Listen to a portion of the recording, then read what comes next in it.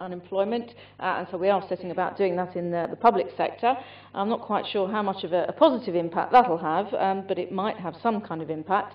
We've introduced so-called affordable rents. Well, that is a one-time only in this cinema activity. As Councillor Sutter said, it's completely unsustainable. You can only do that once. Short-term tenancies, I really cannot see how that can positively contribute to anything. A lot of the downturn on our council estates is due to the fact that we have properties that are rented out privately, and they have a turnover of people going through them and through them and through them who contribute nothing to the estates. Are we going to introduce private sector rent controls? No. Registered provider rent controls? No, we're actually asking them to put their rents up to as much as 80% of market rents. Are we going to have a big increase in supply to meet need? No, probably not. 50k deposits to help people into the owner-occupation market. Councillor Carpenter, amongst his remarks, set out very well why that is completely unaffordable and will not take us anywhere. I unfortunately think that Grant Shapps' initiatives are, and they are generally seen by the housing profession, unfortunately, as either being short-term or utterly irrelevant for dealing with most of the housing issues that we have before us today, very serious issues. We do need change, but we do not need the changes that are being proposed by the Minister for Housing. Thank you.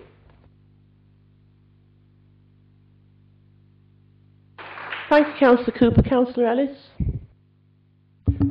Thank you, Madam Mayor. Could I first start by thanking Councillor Hogg on behalf of Councillors Madden, Cousins Senior and myself for the valuations that he's placed on our properties. And I will say I'm particularly pleased to learn how much my house was worth, and if he would like to put me in an offer, I will very gratefully accept that particular figure.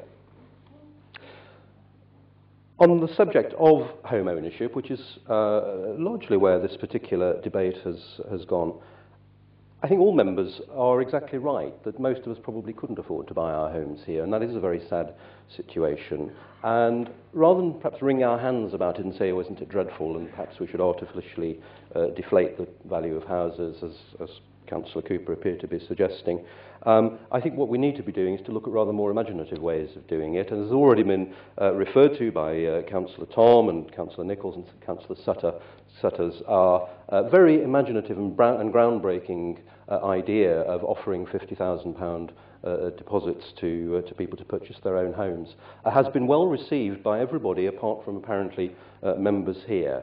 I very much hope that we are able to persuade the government that this is a worthy cause, and I can confidently predict that there will be absolutely no shortage of applicants if we are able to get that particular scheme going.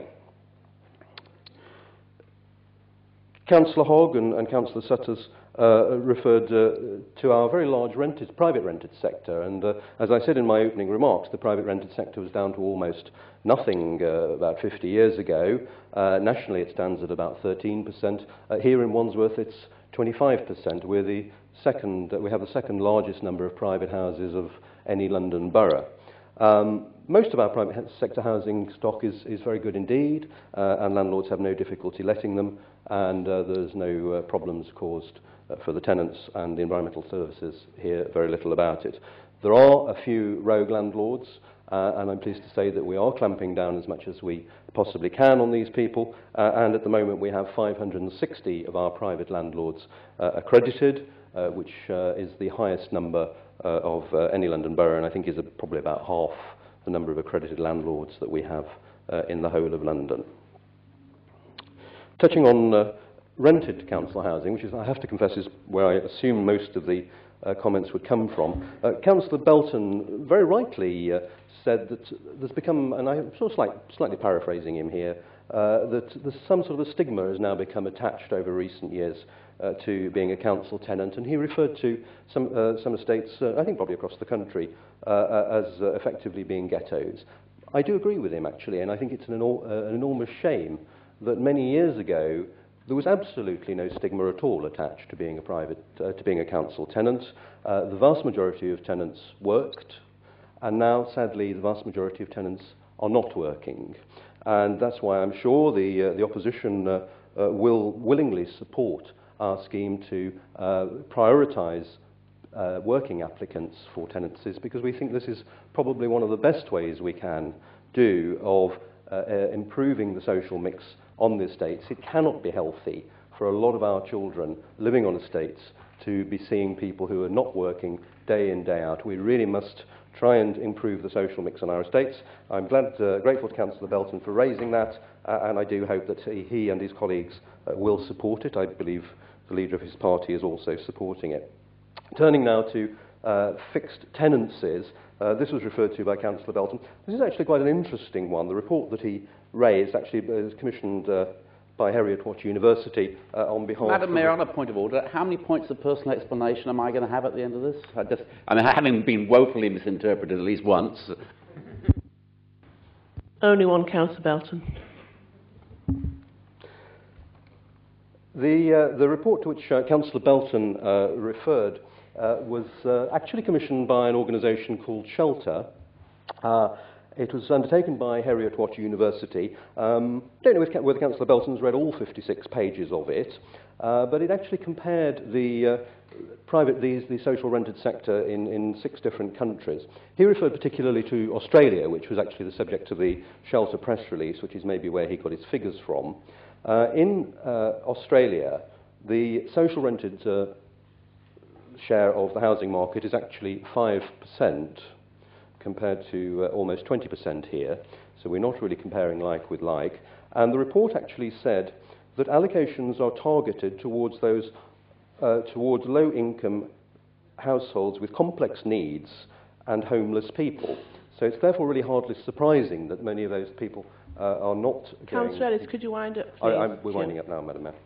It's hardly surprising that there hasn't been an enormous number of those tenants not having their tenancies renewed because of their financial circumstances. The report also actually describes... No, Councillor Ellis, I'm sorry, your time is up. Thank you. The motion now before the Council is the receipt of paragraph 15 of the Executive Report in relation to social housing reform. Please indicate by a show of hands those for the motion.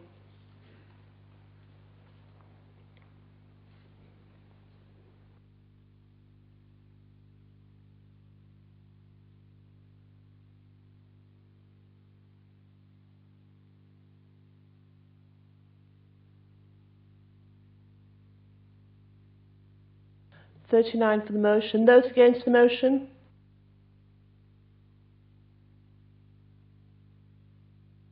(12). The result of the voting is 39 for, against 12. Motion is therefore carried.